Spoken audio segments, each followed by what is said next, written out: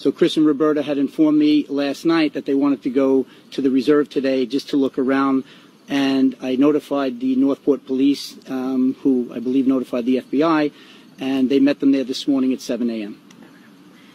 In the area where they found presumably Brian's belongings, is this an area that Chris showed police 2 weeks ago when he aided in the search? I can't say for certain that Chris showed this particular area to police at that point in time, but I can say that this is an area that we initially notified the FBI that Brian liked to hike in. And can you tell us about how the parents are doing? How are Chris and Roberta right now? Well, as you can imagine, the parents are very distraught. Like everyone else, they're going to wait for the results of the forensic identification before making any further comments. But at this moment in time, you know, they're grieving.